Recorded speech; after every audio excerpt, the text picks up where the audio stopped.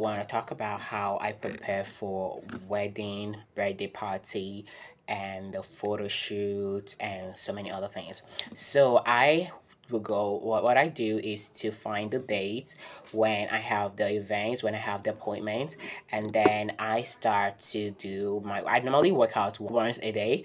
Then when get the date of when I have the events, I start to work out 2 times a day.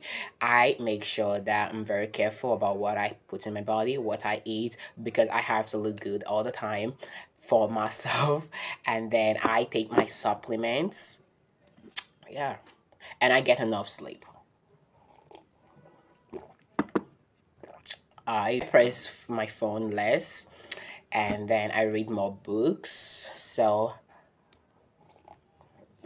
that is why you can never, like, I hate being invited urgently, because I have to get what I have to wear, because you cannot just go and wear whatever you want to wear. Yeah, I can do that, but I don't want to do that. So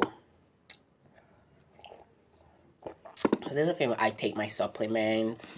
I take my hot water. I go for a work. I do a lot of things. I do meditation. Then after the event, the photo shoot or anything, I then have to go back to my normal life, which is working out once a day and taking my supplements.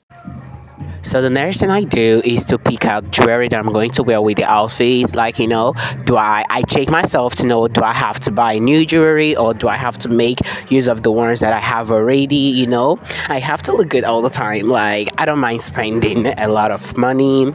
We have to look good. So the next thing I do is to take my skincare seriously. I prioritize skincare because you can look good with a good outfit, but if your skin is trashy, you are going to look trashy. So I try as much as I can to take care of my skin, to make sure that I look good, that I cut my nails, that I trim my eyebrows, that I shave my private parts. You have to look good all the time because it's really important. Okay, so thank you for watching. So this is the end of the video. So I want you guys to go out there and look your best. I don't get to keep, because I want you guys to also look good and feel good.